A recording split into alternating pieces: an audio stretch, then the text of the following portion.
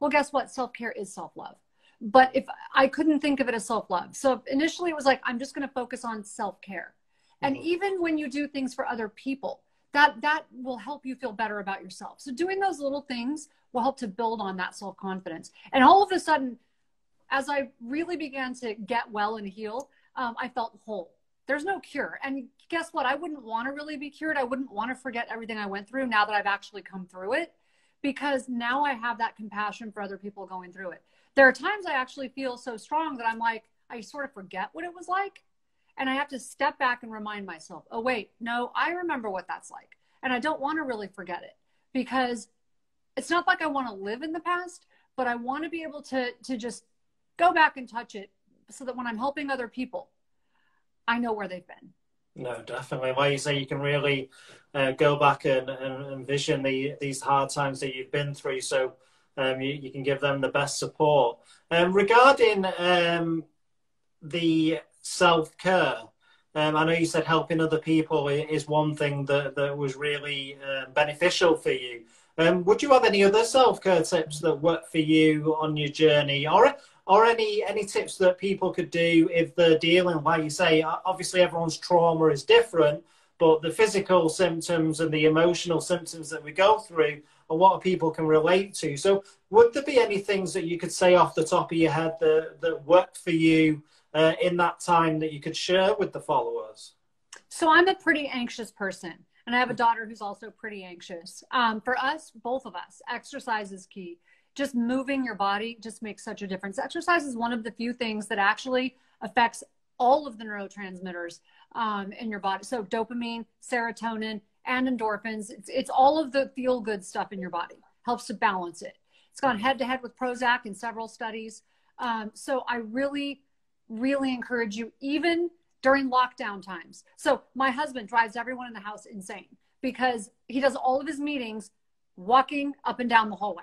So he just, it's like he's going to get those steps in no matter what. It was pouring rain yesterday, so he couldn't go outside. So he walks around the house.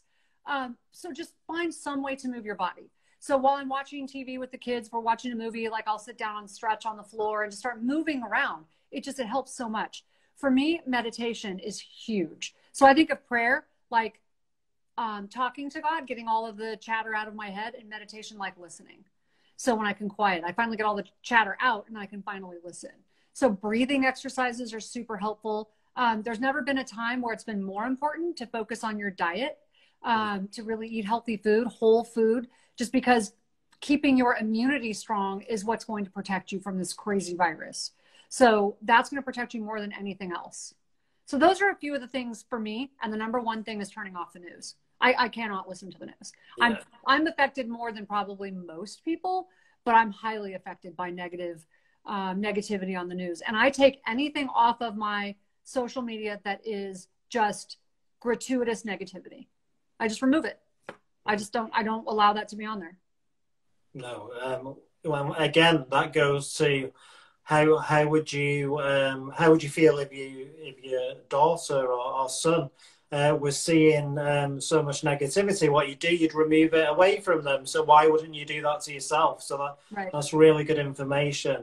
And why you say the news, obviously they just fuel, the whole fuel is to keep everyone in their fearful state so they can watch. And for people who are dealing with mental illness or deal with anxiety, depression, or anything they've gone through, that's really not, why you say, not really a channel that we should really dive into too much. No, and I mean, especially some of you're not here, but the political stuff that we've got, it's just so toxic. It's, you're going to figure out what's going on in the world, find somewhere else. I mean, I know a lot of people who actually go to BBC for our news because they're just like, I just want to hear what's happening without all of the, the nonsense. So they don't want to hear it. We're just trying to get them, grab the headlines, don't listen to the rest. What would your advice be on, I get asked a lot about supplements. Would you say that you have any favorite supplements that work for yourself? Yep. And obviously any studies that you guys have done on it as well? So we've actually done, you can actually go to our website. There's lots of studies that we publish around supplements. There's a ton of, if you just look it up, there's tons of studies on supplements. That's why when doctors say, oh, there's no research behind it, I'm like, really? Do they read? It's kind of annoying. But there's a lot of research around supplements. So my 5 go-tos have always been a good multivitamin. So we call it minding the gap, which will make sense to you. So no one does it perfectly, right? We don't eat perfectly. We don't get enough sleep usually. We don't live in an environment, there's environmental toxins all around us. So it helps us to mind the gap for those things that are affecting us, right? So just where we're not getting it perfectly. Then there's fish oil. Fish oil is super important, especially for anxiety and depression, for your brain health, but also for other parts of your body. Then there's a probiotic. If your gut's not right, your mood and your memory are not going to be good. Your brain health is not going to be good. Your mental health will suffer. Then vitamin D, especially right now. So during this crazy time, vitamin D, they're finding that the worst cases of COVID, most of those people have low vitamin D. Yeah. So that's really important. Then after that, we often tell people to get tested individually. So just like with your brain health, we want to custom design most nutritional programs to the individual. So for me, I mean, I actually really like taking like digestive enzymes, but I also take something for my eyes. I take curcumin, so anti-inflammatory, supplements, and also saffron. Saffron's been also shown to be really good for depression, which I'm not depressed, but during this time being inside, I'm like, I think I'm just going to take a little pick me up. So saffron's really good. I always put saffron in my tea as well. Well, that's really interesting. And obviously, some of the followers may be on anxiety or depression medication. Can they look into things like herbal remedies and the healthy, holistic side? Or would you say that's something they need to speak to with the doctor first before they dive in? They can 100% look into getting off of those medications. However, don't do what I did. I actually write about that in my book. I took myself off of it cold turkey because the doctor wouldn't listen to me. Okay. Don't do that. If your doctor's not listening to you, just remember your doctor is not your mommy, they're not your daddy, and they're not your boss. They are your partner in health. And if you don't have a doctor that is your partner in health, find a new doctor. Yeah. Like, I'm just going to say it as bluntly as I can. As someone in the medical field, as someone who's married to a doctor, we both agree on this. You need to find a doctor who's your partner.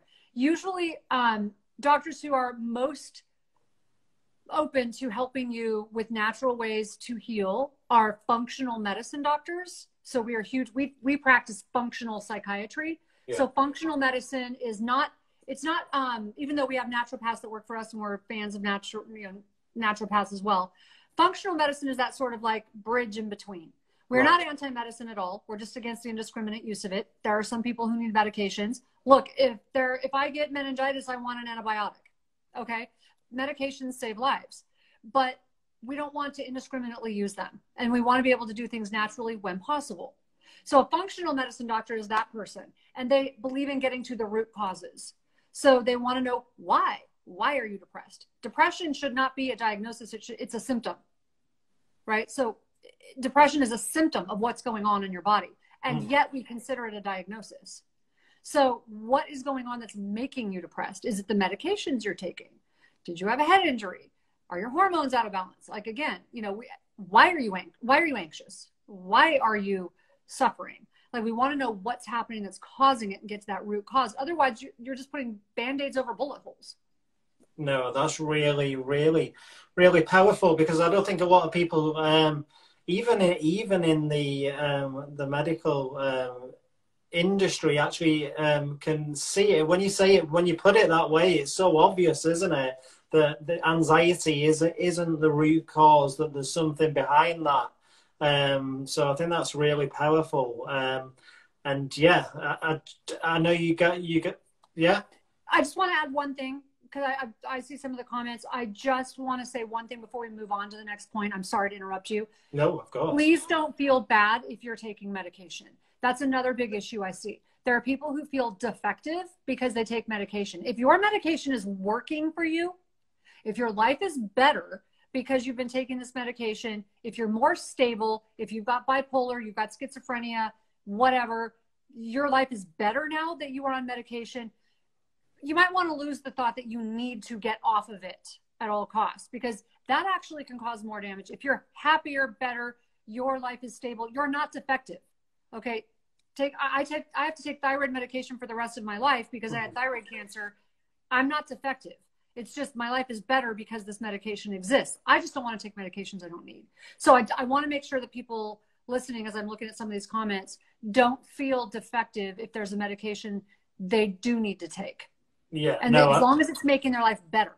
Definitely. Like you say, so if someone's on a SSRI, for example, and it's working for them, and they're not having panic attacks, and they feel that they're in a much better, healthier place, being on something like that may be really beneficial for them, because obviously we know that the side effects on the newer drugs tend to be less for some people. So I think, yeah, there should be no shame in whatever route that you decide to take to improve your life, improve your mental wellness.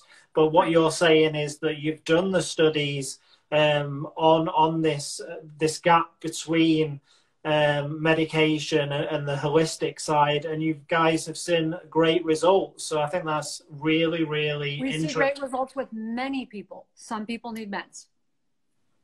Yeah. But we want to make sure they're on the right meds. No, definitely. For them. And if just to wrap everything up, firstly, again, thank you for spending time with us and sharing your story. Where can everyone go and support yourself? Where can they grab the book? What date is it on again? And obviously on the website, if people want to look more into everything that you guys do, where can they head off to? So the websites are amenclinics.com. So AMEN, like the end of a prayer, clinics.com, or my website as well, tanaamen.com. The book comes out January 5th. So thank you so much for saying that. The Relentless Courage of a Scared Child. And that comes out January 5th. You can actually pre-order it at relentlesscourage.com. And I have lots of fun gifts for anybody who does pre-order to help you sort of rewrite your story, which is a cool exercise to do for anybody. And you can follow me at Tana Amen.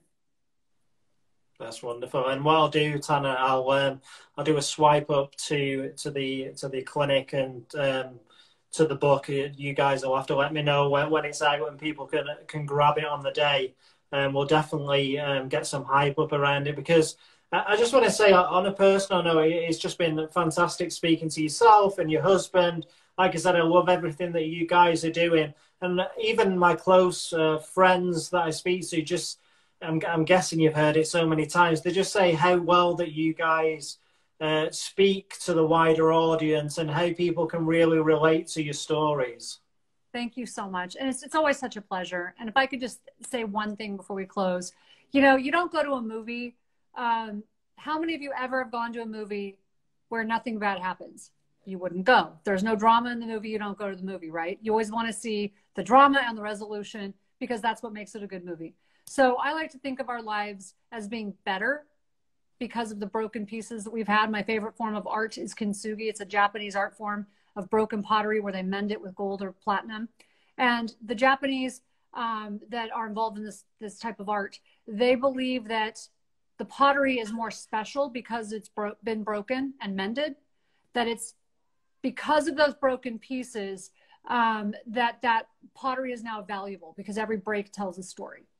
So regardless of what you've been through, you're more interesting because of it. So your life is more special because of it. So every one of those broken pieces tells a story. Yeah, like you say, every one of those pieces, experiences, make you who you are today, isn't it? And like you say, you can share what you've been through, share them experiences, and help other people. And obviously be able to relate to other people, which is so important on everyone's mental health journey. Absolutely. No, that's one. Yeah, so again, Tana, thank you very much for taking the time out. And just stay in contact. When all this is over, it'd be lovely to come over and show the guys everything that you guys do. Oh, absolutely. We would love to have you. Yeah, so let's just pray really for a positive 2021, and just continue what you guys are doing, and DLC, the whole community will always be supporting everything you guys are doing. Yeah, let's pray it changes next year. But yes, we would love to have you come. And it's just I'm so happy that I connected with you.